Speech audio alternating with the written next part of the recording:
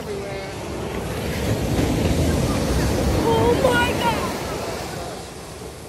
Hey adventurers, I'm here in Southern California just waiting for the high tide to come in to witness one of the most spectacular breeding events that I've ever seen.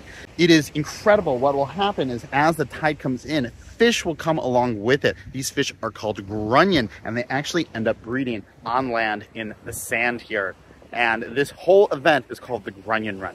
So let's check it out as the waves are continually getting a little bit higher. Now, as the wave comes in, it just seems like out of nowhere, all of these fish show up. It is really cool. Now, the ones that are sticking up vertically are actually digging into the sand. They're digging little holes. These are the females, and they're going to plant their eggs in there.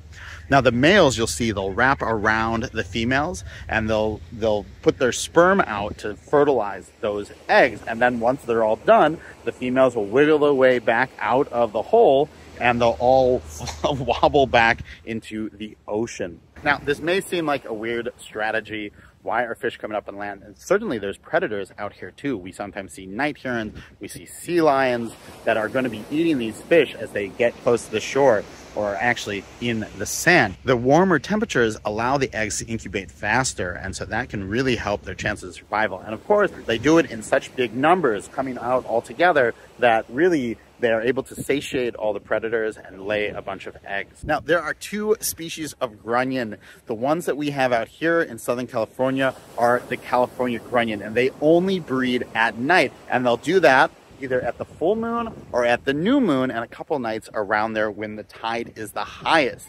If you go to the Sea of Cortez, the Gulf of California, you'll get the other species, which will breed both during the day and night. Well, this event is so awesome. I definitely recommend you don't miss it the next time you're in Southern California. Thanks so much for watching. I'm Greg Schechter. This is Schechter Natural History, and I'll see you in the field.